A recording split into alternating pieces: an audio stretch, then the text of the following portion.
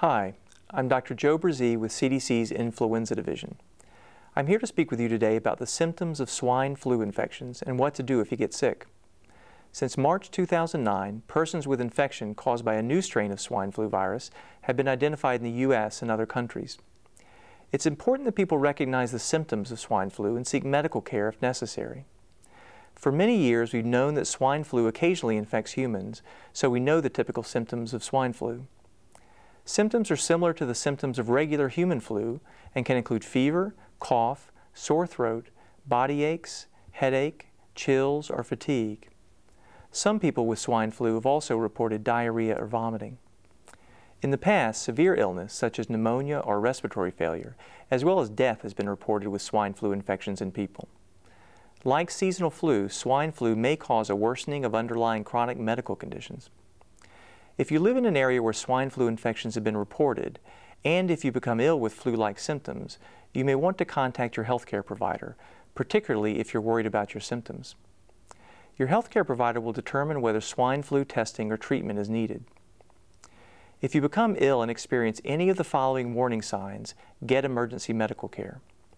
In children, emergency warning signs that need urgent medical attention include fast breathing or trouble breathing, bluish skin color, not drinking enough fluids, not waking up or not interacting, being so irritable that the child does not want to be held, fever with a rash or flu-like symptoms that improve but then return with fever or worse cough.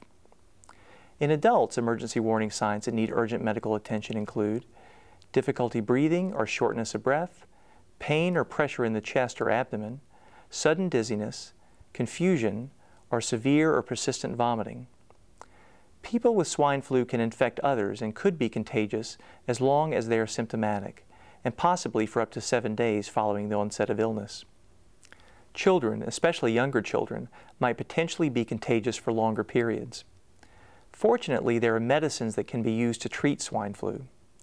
Antiviral drugs are prescription medicines, such as pills, liquids, or an inhaler, that fight against the flu by keeping flu viruses from reproducing in your body. If you get sick, antiviral drugs can make your illness milder and can make you feel better faster. They may also prevent serious flu complications. For treatment, antiviral drugs work best if started within 2 days of symptoms. CDC recommends the use of oseltamivir, which is also called Tamiflu, or zanamivir, which is also called Influenza, for the treatment or prevention of infection with these swine flu viruses. If you get sick with swine flu, CDC recommends that you stay home from work or school and limit contact with others to reduce the chance of transmitting the infection. Avoid touching your eyes, nose, or mouth because germs can spread that way. Cover your mouth and nose with a tissue when coughing or sneezing. It may prevent those around you from getting sick. For more information about swine flu, visit www.cdc.gov/swineflu.